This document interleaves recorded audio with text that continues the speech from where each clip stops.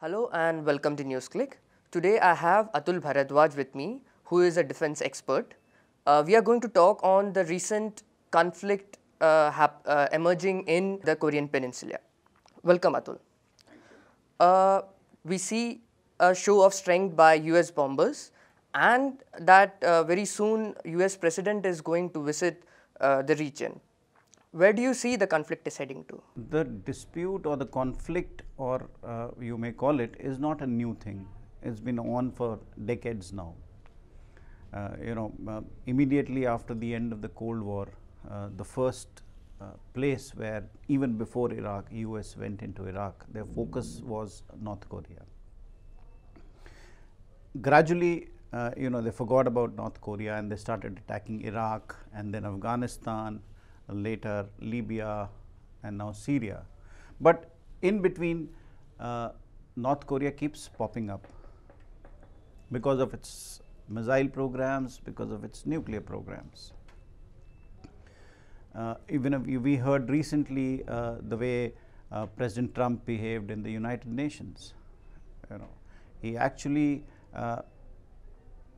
he just brushed aside the UN Charter when he talked about annihilating North Korea from a platform which actually proscribes war. So in that sense, and now he is going to visit the Pacific region. His visit starts from November 3rd, and it's an 11-day visit where he's going to visit South Korea, Japan, China, Philippines, Vietnam. And he's going to attend the ASEAN summit. He's going to attend also the APEC summit once he's in the region.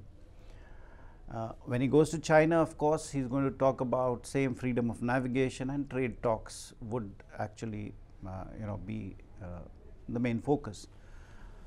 But North Korea is the issue that will be in the limelight during the entire visit. Whether he goes to Japan, whether he goes to China or any other part of South Korea, North Korea focus will always remain there during his entire visit. So here what we are going to see is, we're going to see the same usual rants about their North Korea being a rogue nation. They're having a rogue leader who's pursuing these programs of nuclear testing and missile programs. So the whole question is, how does North Korea see all this? For North Korea, it is a question of sovereignty. North Korea feels threatened. We use the logic of self-defense, that US is doing exercises in the Pacific with South Koreans and with Japan. It is using its B-1 bombers, it is bringing in its aircraft carriers, it is bringing in its nuclear submarine. So all that is justified in the name of self-defense, that in case a rogue nation like North Korea was to attack, then they are preparing themselves for that eventuality. But what happens is that, that same logic we do not apply when we think about Kim Il-sung. North Korea also has its sovereignty to protect. North Korea also has its own people to protect, and it's pretty isolated in the entire region. So the entire onus of de-escalation, of denuclearization falls on North Korea. That's why we are not able to find a solution to this. Recently, US did, along with Japan and South Korea, night aerial bombing exercises in which F-15s from South Korea was used, B-1 bombers of the United States were used. So North Korea sees all these things as preparations for its invasion. So do you think the whole nuclear program of North Korea is more of a question of survival than of an actual threat to the international peace? And will this whole nuclear program will lead to the neighboring countries like Japan and South Korea acquiring nuclear weapons? The North Korean nuclear program, or North Korean posturing, nuclear posturing, if you would say, uh, is giving lot of lot of material to the many lobbies in Japan as well as in South Korea who are clamoring for having their own nuclear weapons. So, for them it is beneficial the way North Korea behaves, because then Japan can say that I want my nuclear weapons. South Koreans are saying that I also want my nuclear weapons because I want my protection. I cannot depend on the United States, which is a declining power. So, then since these people are saying that we want our own, but the US is not keen. There is one lobby in South Korea which is saying that US should bring back the tactical nuclear weapons to South Korea. Bush, if you remember, had withdrawn these nuclear weapons from South Korea, tactical nuclear weapons from South Korea in 1992. Now, South Koreans want these back, or they are trying to pressurize the United States to bring them back. On the other hand, the South Koreans are also playing this game at some level, and if they are saying that the US does not get these tactical nuclear, then we should have the right to have our own nuclear weapons. So, in this context, if you see the whole scenario which is building up is very different. It may not be in the US in the long run in the US interest. Russia is another player in the game. China, of course, is a big player bordering North Korea. So, all this is happening.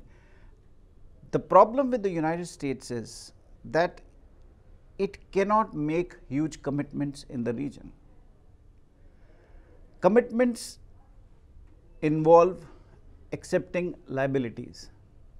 Imagine if North and South Korea were to integrate, in whose interest would it be? Would Japan like it? Now, if US was to encourage this kind of an integration, China and Japan may be coming together then. So, there are many imponderables in this game. So, one cannot just view it in terms of Kim Il-sung's Kim's tweets, or for that matter Trump's tweets. There is much more in the game which is being played out. So, when we look into the larger narrative, always the liability or the responsibility of de-escalation of whatever is happening in the region falls on North Korea. But what is the role of the regional countries like Japan and China in this? By encouraging United States in the region, they are actually provoking North Korea more and more. If you see this, ever since Trump has come, this this issue has again become larger than life. North Koreans were testing earlier also, but things had not gone that bad. So, there is no effort at the moment to de-escalate from the other side. So, North Koreans had said that earlier, said that they will test a hydrogen bomb in atmosphere, which they have not done till now. Now, they have threatened that we will attack Guam with our missiles. I do not know how far they will go. They have not done anything. If you look back into history, North Koreans have not actually done any violence against anyone else. It is the America which has done more violence in the world. China, on the other hand, is wary of this whole situation, because it won't like a problem in its backyard. It won't like to get involved in another major issue which may spoil its relationships with South Korea. Because at the moment, if you see, China is having decent relationships with South Korea. South Korea does not have that kind, because of historical reasons, that kind of relationship with Japan. So, all these things have to be balanced in the region. So, China is little wary of all these developments. So, it has been telling North Koreans to play it down, to play it safe. A lot of Chinese business is involved in North Korea. So, when sanctions are imposed, it also impacts them. So, in that sense, China would like a more peaceful region. But on the other hand, if you look at it the other way, all these powers are actually encouraging United States to take on more liability in the region. And the United States is unable to commit that kind of responsibility. If United States is not able to do that, that simply means that it is declining. And as it begins to decline, more and more powers shift away from it. America begins to become redundant in the region.